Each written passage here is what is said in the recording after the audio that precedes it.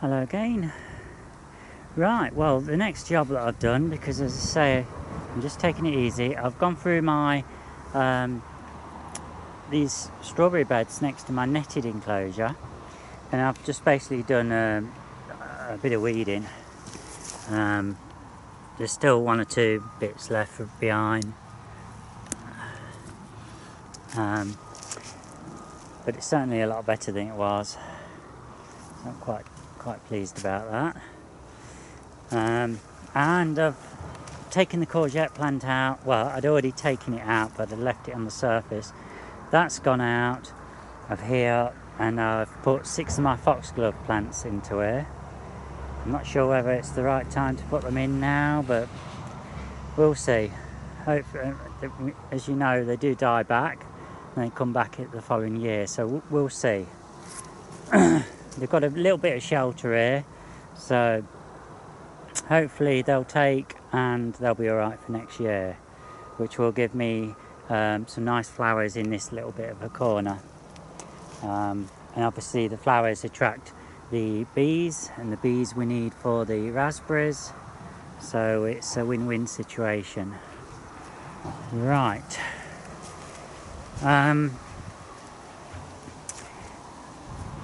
These beds really need to be sorted soon, but I'm a bit reluctant to do anything while the dahlias are still flowering.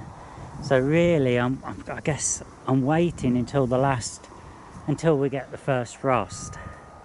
Once that happens, then the dahlias will be all cut back, and then they'll be dried out and they'll be kept in for the winter.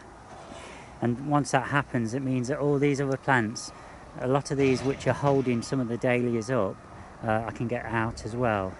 That's the only reason why I've left the like the cornflowers and that, because they're holding up some of the dahlias.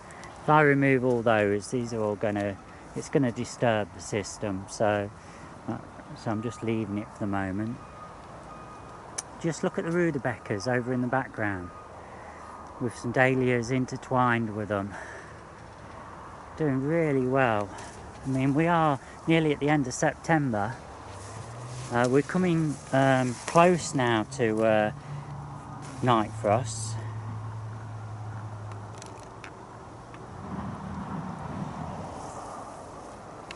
Just look at these rudabecas. Aren't they beautiful? And you know what? I'm not even sure whether I actually sown the seeds for these. I think they must have been in some of the mix what I sprinkled over. I know I did grow some rutabaga, but I think I could have sworn there was only a couple of plants what I had left. So whether these are all coming from those 2 plants, then maybe so, I don't know. But anyway, they certainly brought some lovely colour. Just look at them all. Look at it, it's fantastic. So much beauty here. I mean,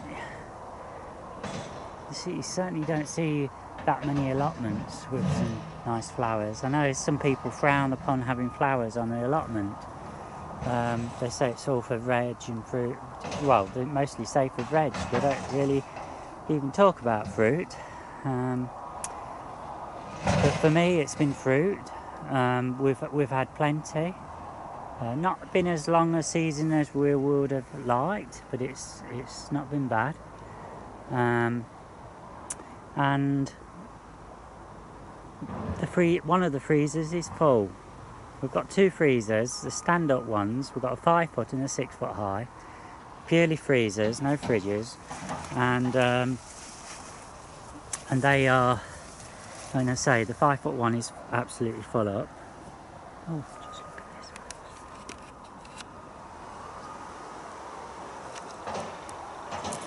Did you see that? Wasn't that beautiful? I don't know what it was. If you're watching, you can tell me. Oh, it's back again.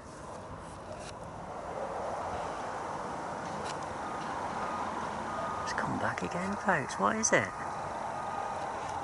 Is that? I hope you can see that. I don't know whether I think that's too close. Amazing. Oh well. Right. Yeah. So for me, it's all about flowers and fruit, really. And I do grow a few veg, but fruit we eat a lot of. And it's been a terrific year all round. Apart from the strawberries, but that was no fault of the plants. It was because I transplanted new plants and moved old plants at the time when I shouldn't have done. Not that you'd know now, because these were all the plants which were in pots, just like these. And as you can see, they've been cut back twice to the bare roots, and they've. Oh look! Is it following me around? Just look at that! Hey, I think it likes me. What is it? Just look at that. What is it, folks? Oh. Well, that's cheered me up for today. That was a nice little added bonus to the video. Right. So, yeah, what was I saying? Oh, yes.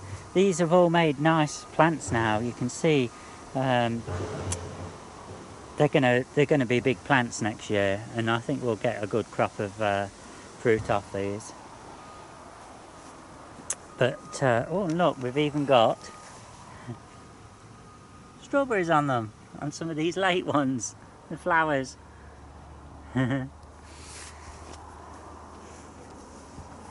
But folks, if you look at the ones that I transplanted from the runners, what I've put in, they're all looking good. Just the odd loss, you can see, but can't grumble with that. There's probably around 80 plants in there, plus a few weeds, what I've got to go through.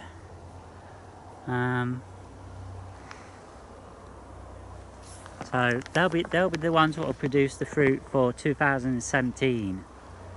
We'll get one or two off them next year, but there won't be a great deal. Right, let's have a little. Let me just shut that door, because we're going to. Not that we really need it shut anymore, because there's nothing in there to bother about. Right, the plums, I've taken them all off. I left some dodgy ones on to feed the birds. So there's a few dodgy ones left on here, and that'll give the birds something to eat. Now the apples, I've got to check and see what these are like, whether I can take them off. It's a Braeburn. Some of them have got scab, but I'm going to check, see whether they're ripe, and if they are, I'll sort through them, take all the good ones off, and take it from there. As I say, everything else is gone. All the others, we've had terrific amount of fruit off these plum trees, these two here, and the pear trees, and even the tree at home, a little apple tree, what we'd kind of neglected, and we had how many did we have? 40 apples off it, big apples. It's terrific. Right, as you can see, folks, I've got a lot of tidying up, and I don't want to jump the gun and get stuck in just yet before while I'm not feeling 100%. I don't want to get worse. I just can't afford that. Oh, we might as well just have a quick peep over at the perennial beds what I put in. In fact, let's have a little peek, because I've not really bothered to go in here, you know, and look around. But just look. Just look at this, folks. I don't know what these plants are. I say, I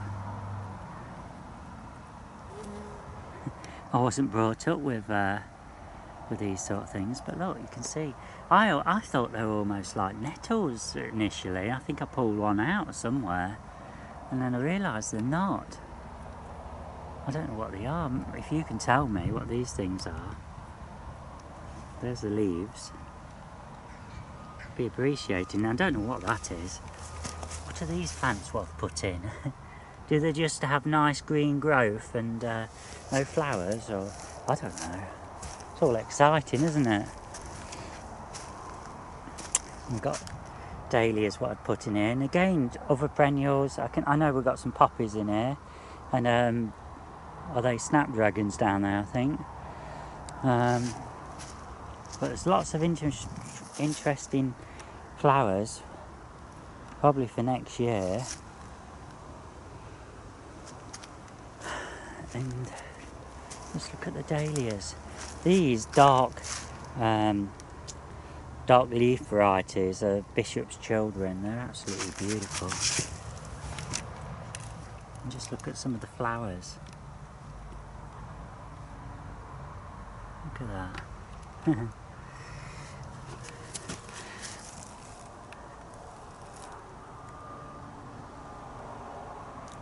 That's what it's all about.